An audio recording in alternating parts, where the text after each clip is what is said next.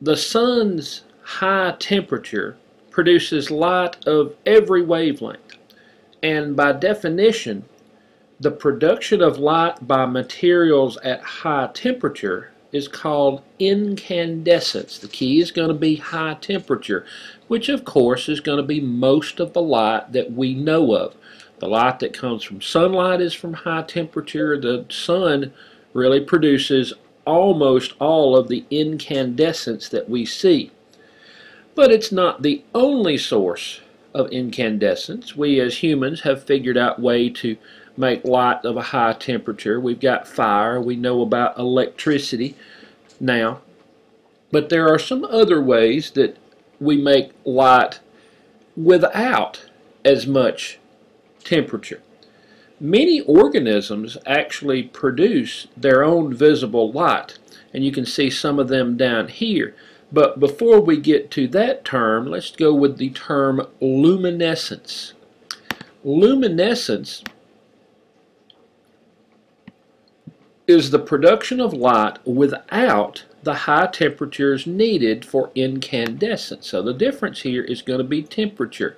Most of the light we see comes from stuff that's very hot, like the sun, but then you have some things that produce its own light and it doesn't have such a high temperature. Found this online. I believe this is like a paint which produces its kind of a neon glow. So that's not necessarily terribly hot whenever you have something like this, which of course leads us to bioluminescence. Luminescence, you know, means producing its own light that's not very hot, but bio, of course, means life. So you probably have pieced put two and two together and see that bioluminescence is the production of light by living organisms. You have lightning bugs, jellyfish, anglerfish. They all utilize chemical reactions in their body to produce luminescence. So it's a chemical reaction in their body that produces this, and since it is luminescent in the first place, it's not going to burn up the little jellyfish or burn up the lightning bug and so on. Let's go to another slide. For a long time, the efficiency of these lightning bugs and jellyfish and anglerfish and other animals has been envied by researchers. Now, how it's been envied is that these are very highly efficient ways of getting light. There is almost none of this light that's lost to heat. And you know it's a good thing because you don't have overheating of the jellyfish or overheating of the other animals. So researchers try to emulate the light, the luminescent light that comes from these animals. And really the most efficient they have come up with has been an LED. LED are light emitting diodes, and they look like this. Here are 3-color LEDs, and they're very efficient and they lose very little heat. You could touch these even after a long time of use, and they would still not be very hot, not be very hot at all.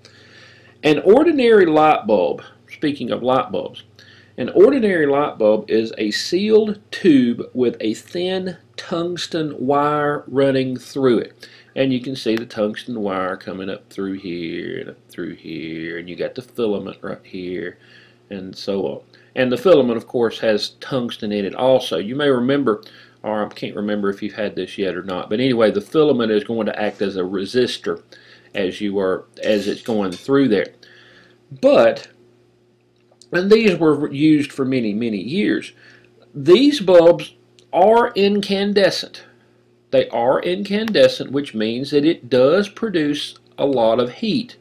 And if you've ever touched a normal light bulb whenever it is going, you know it's going to have some heat to it. It's not the heat of the sun, but you can feel the heat coming from it. Now, of course, the problem is that the filament, the tungsten filament here, sometimes tends to break with the heat.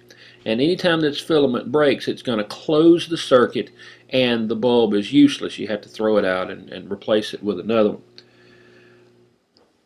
So that brings us to the halogen bulbs. Since the 1980s, halogen bulbs have been in existence. Now, we still use some incandescent regular old light bulbs, but there are more and more halogen bulbs on the market than there used to be. Halogen bulbs are still incandescent. They are still incandescent, but they don't burn out as easily. So the advantage is that they don't burn out as easily, not the fact that they're different from incandescent, because they are. They do come from a hot light source, but they just don't burn out as easily. You can take a look at the filament here. You can see that the filament is a little bit different, and I suspect this filament is a little sturdier than the filament that happened to be in the normal light bulb there.